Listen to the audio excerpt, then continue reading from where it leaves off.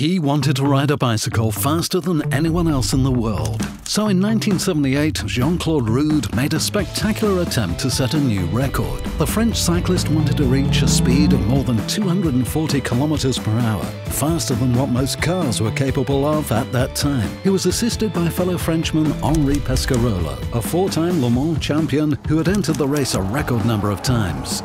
So Porsche selected the 935, which was the most powerful car of its day.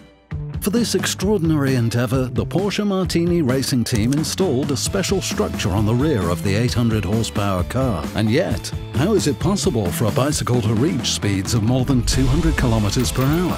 A large sprocket provided the transmission ratio necessary to accelerate the wheel, one rotation for a distance of 27 meters, and Rude used it to ride right behind the Porsche and benefit from its slipstream.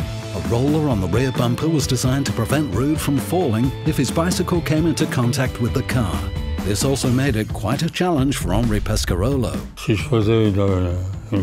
If I'd made a big enough mistake or accelerated the car too quickly, Jean-Claude would no longer have been sheltered from the wind at 200 kilometers per hour and would have been mincemeat. I had his life in my hands. C'était la vie de Jean-Claude Rude que je contrôlais. The big day came on August 23, 1978, and the unusual tandem started their attempt at a world record on the Volkswagen test course in Ira-les-Cygnes.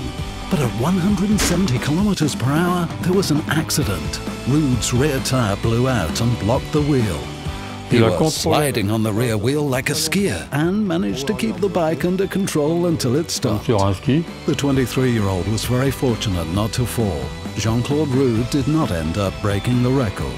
What remains is the memory of an extraordinary attempt and the knowledge that a Porsche 935 can do so much more than win races.